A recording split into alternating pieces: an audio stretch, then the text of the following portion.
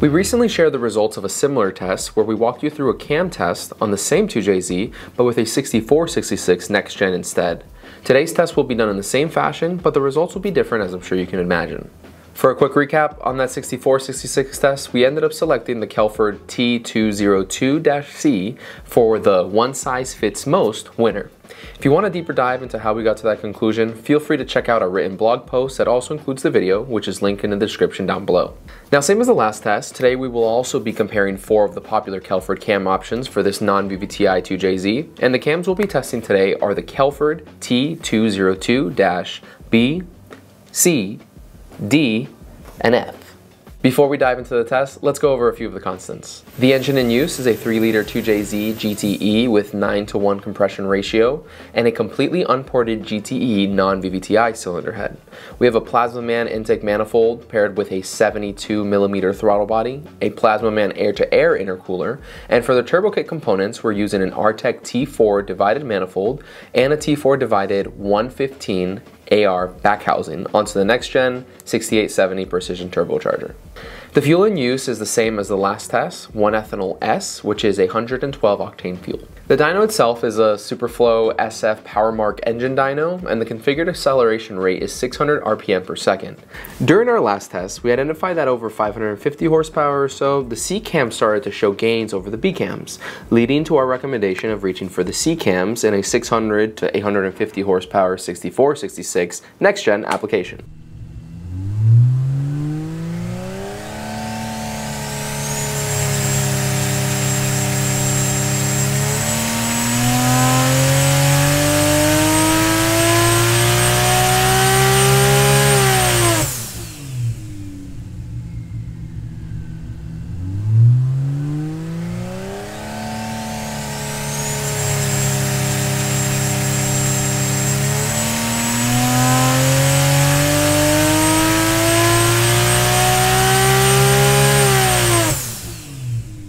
The 6870 mirrored our findings with the 6466. The C-Cam is far and away the better choice for people who have a wide range of boost targets. Someone like a road racer, people on flex fuel, or those who aren't necessarily looking to push the 6870 to its absolute max. But those who are, let's see where you fall.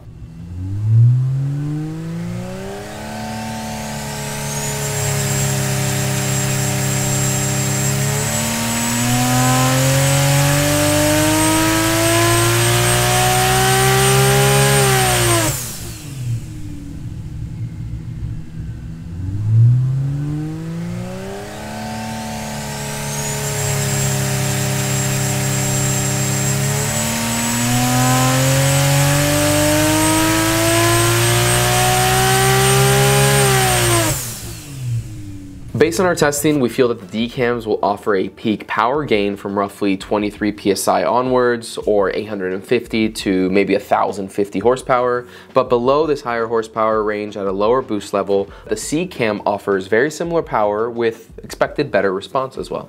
At this point, we've already gotten our answers. We have 2 different recipes, one for 650 to 970 roughly, where the C-cam is the winner, and then another one that'll be for 850 to 1050 roughly for where the D-cam is the winner.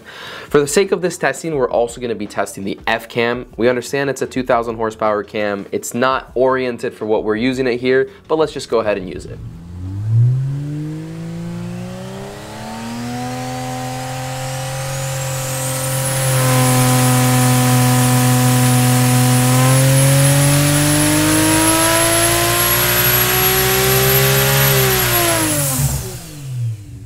Here we see the result of excess camshaft overlap on exhaust pressure. We targeted the same boost but picked up 12,000 RPM of turbocharger speed and 15.5 pounds of exhaust pressure while losing 70 horsepower.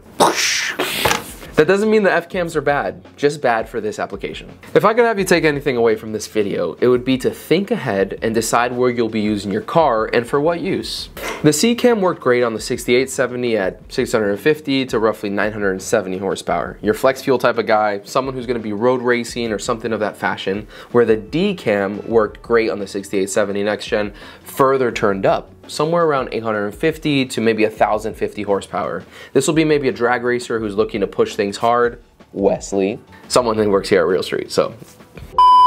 That's not to say that you can't run the C higher or that you can't run the D lower. It's just an optimal range which we're showing you here. If you want to squeeze everything you can out of your application, these are the steps in which you do it. As we mentioned before, we'll also be releasing this third step of the test soon, where we're going to be testing these same 4 cams, but next on a next gen 7275 by Precision. Like always, we'd love to hear your comments in the section down below. If you have any ideas of what you'd like to see us test in the future, please let us know. We're always listening to your guys' suggestions. Thanks for watching, and we'll see you next time.